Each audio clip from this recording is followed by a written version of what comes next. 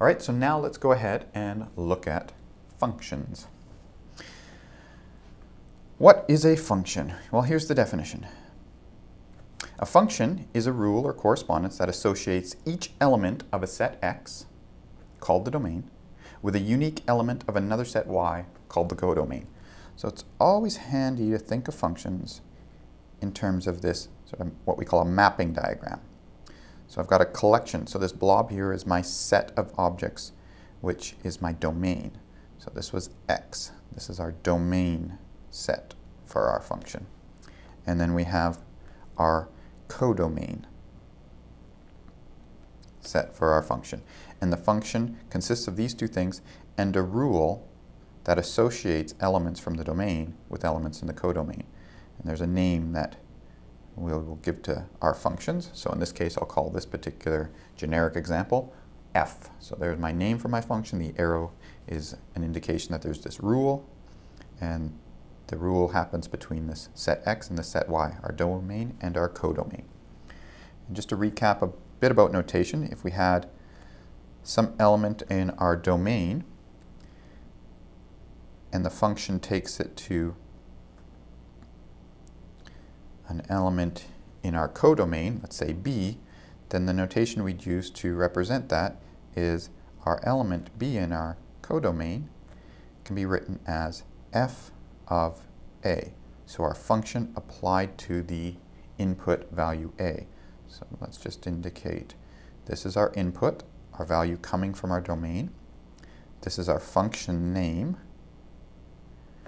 And so this together, f bracket a, closing bracket, represents the element in the codomain for which a gets mapped to under the function. So what we call the output. So here we've just written the output as b. So there's our function notation. Input into the function, what comes out is the output. So we typically name the rule with a letter. So with a symbol, in this case, most generally we're going to use letters. So with a letter like F or G. In fact, any letter you want is fine, or any letter you want. Or a name agreed upon by convention. So like sine or log or square root. So we're free to use any name we want for a function. If you've created a function yourself, you can use whatever name you want. Typically you'd use something where it sort of gives an indication of what the function represents. So if you created a volume function, you'd probably use v for the function. Or if you've created an acceleration function, you'd probably use the letter a for the function. But we would typically use whatever letter we want. F and G are pretty popular. F because it's the first letter of the word function. G because it's next to it in the alphabet. Also H is commonly used because it's next to G in the alphabet. Or we'd use a name agreed upon by convention. So just to quickly summarize, for a function we need four things. We need a domain, a codomain, we need the rule, and we need a name given to it.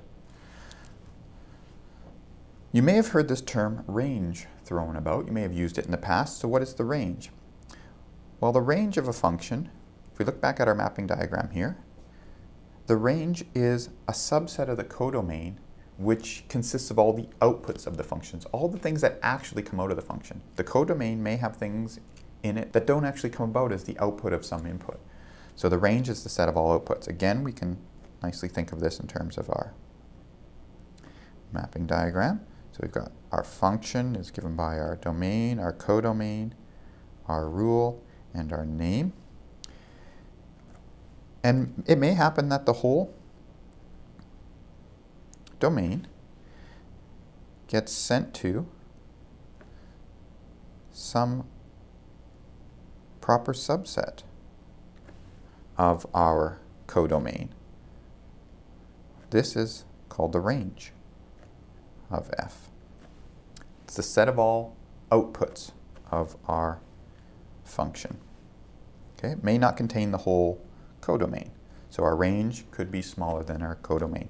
As an example, let's consider the function f of x equals x squared. The domain is R, and our codomain is R. What's our range in this case?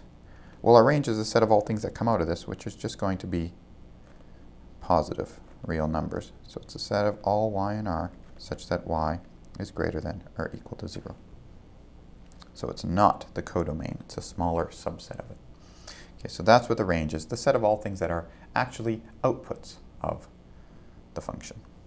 Let's have a look at another example, just to solidify these ideas of domain, codomain, and range in the context of a non-numerical example. So here we've got our function, domain, codomain, and again, remember I said 4 things define a function. You've got a domain, you've got a codomain, you've got a rule, and you've got your name that you've given the function. The rule in this picture here is given by these arrows. So this is our rule. So what's our domain? Well, our domain, the things we can put into it. So Tom, Henrietta, and Emily. What's our codomain? Our codomain from the diagram is all these potential things that could come out of it. What is our range? Well, they are all the actual things that do come out of the function. And so based on where our arrows are pointing, we see that it's 17 and 20 is our range. Okay, so in calculus, our functions are always going to have a domain, which is a subset of real numbers, and our codomain, which again is a subset of the real number. So we're always looking at functions from real numbers to real numbers. How can we describe these functions? Well, there's really 4 ways you can describe a function from the real numbers to the real numbers. You can describe it verbally, something like the area of a circle is pi times the radius squared. So here we've defined a function, the area function, where the input is the radius and the output is the area corresponding to that radius. We could define a function algebraically, so by a formula. Here we're defining our function, capital A. Here's our input. There's our function name. And what's over here is our output,